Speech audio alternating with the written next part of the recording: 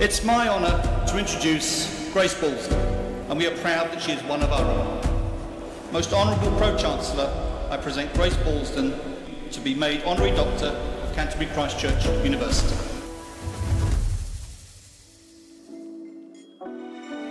Yeah, today's been an absolutely amazing experience. It's slightly surreal, you know, having graduated in the position of where the graduates are sat back in 2014, you know, to come in and process past them as you're going up to the main stage.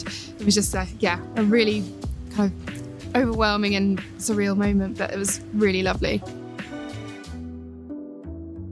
I think it's really nice because when you're training, and our program's a full-time program, so you're just going day by day and you're putting in those processes. But when these moments arise and you kind of been honoured for all the successes and the journey that you've been on, it's a really lovely moment to just kind of take that moment to pause, reflect on all the resilience that you've shown and the determination to kind of overcome barriers and then ultimately have some really great successes. So it's been really great to kind of look back and kind of take a moment to reflect on those.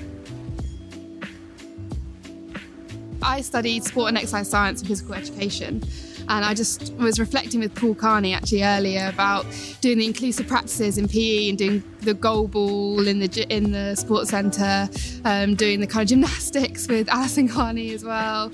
You know, those are really fun memories and core memories that I hold when I think back about my time here. And then obviously playing the hockey with the girls over 3 years, winning varsity, you know, having some amazing fun as a group, doing grannies and grandmas and all that kind of stuff. You know, it's just such great memories that I'll always look fondly back on. So yeah, it was a really fun time. Yeah, I was really lucky to be given a sports scholarship, and it was something that I really valued. They helped support me and, you know, give me extra help when I needed extensions for being away, you know, abroad, and I couldn't submit things. You know, catching up on lectures and, you know, people sending out extra slides, just to kind of help me stay present with what was going on. And you really learn how to ask for help when you need it. And I think that's not a weakness in any sense. Like, if you need that extra help, you need to go to someone to talk to.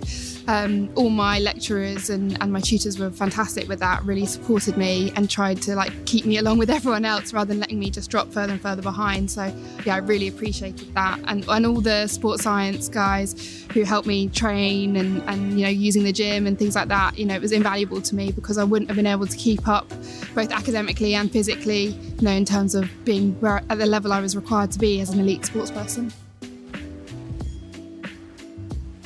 I think sport is an amazing place where people come together. The communities that you kind of form and friendships that you form through sport, you know, will carry you through your life. You know, I'm still very close to some of the people that I played here at hockey with. Yeah, even on my sports programme, in the lectures and stuff, you know, the real community and friendships that I've bonded with, and I think that's the fantastic part about, you know, sport itself. And, you know, for young people wanting to become elite sportsmen or women, just take every opportunity. Don't be afraid of making mistakes. It's natural. We learn from those processes, but, you know, just have the courage to put yourself out there, take those opportunities, and yeah, and enjoy it. So the next goal will be to qualify for Paris 2024. That's in January, and yeah, hopefully we'll be in a position where we can then go and compete for the gold medal at Paris. So the preparation for our Olympic qualifiers in January will look like playing some good top class games. So we're going away in November to Argentina, where we'll play Argentina and Holland, who are the top 1 and 2 nations in the world at the moment. So that will really prepare us very well. We just have to set high standards every day at training, and you know, that's tough. That's the environment that we're in, and that's the pressure we're under. But we enjoy it and we love it. So yeah, we're just going to go for it.